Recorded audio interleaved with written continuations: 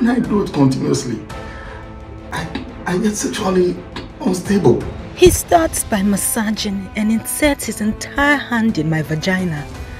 And sometimes I felt his hand in my womb. I think I'm not the first victim, according to the rumor I heard.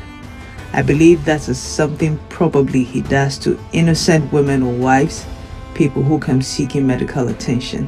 And it's random. It's not like every woman I see. He came inside and then he hugged me. Then things got more intense. He was touching me, kissing my back, fondling my butt, and trying to find his way inside my vagina. I noticed that he was actually massaging my buttocks and inserting his fingers into my vagina. The next I knew, it was his penis. It comes to me as a surprise. I am not aware of any, condition, and in this case, you said lumbar spondylosis. I am not aware of any such condition that would require the patient to be sexually aroused before treatment can be administered. No, it is a surprise. Things go on, so I'm really, really surprised. You're saying it's not true? If you tell me the truth, I should be in jail by now.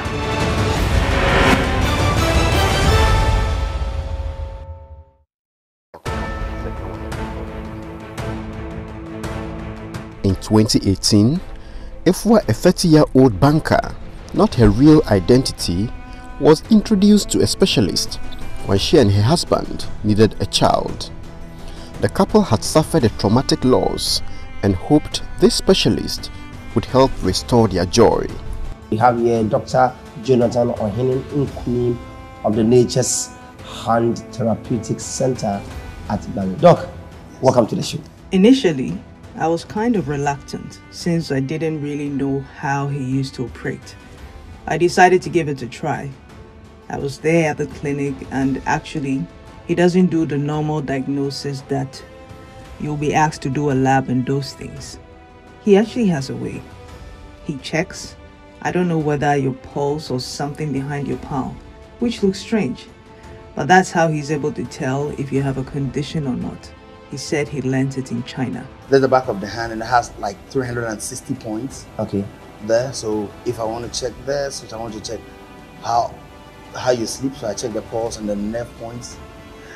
And okay, so what are you checking now? I'm checking your sleep ratio, actually. My sleep ratio? Yes. Okay, and?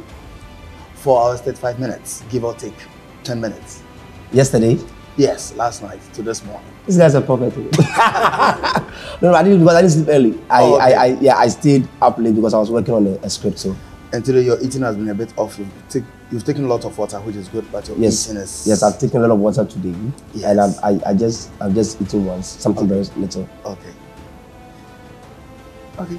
But all in all, you have a very good pulse. Your heart is very, very good. My heart is good. Very, very circulation. Is a liar. I won't say 100%, but some were kind of accurate, so. And he mentioned that I had a problem with my cervix and that kind of thing. So I needed to do a procedure which would help me to conceive once therapy had been done. I asked what the therapy was about, and he said he had to insert like a probe into my reproductive vagina, let me put it that way.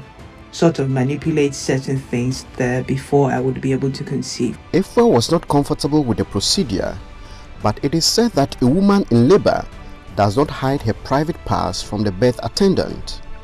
She was in dire need of a child and had to give in to the requirements of the treatment despite her misgivings about the specialist and the discomfort involved in the procedure.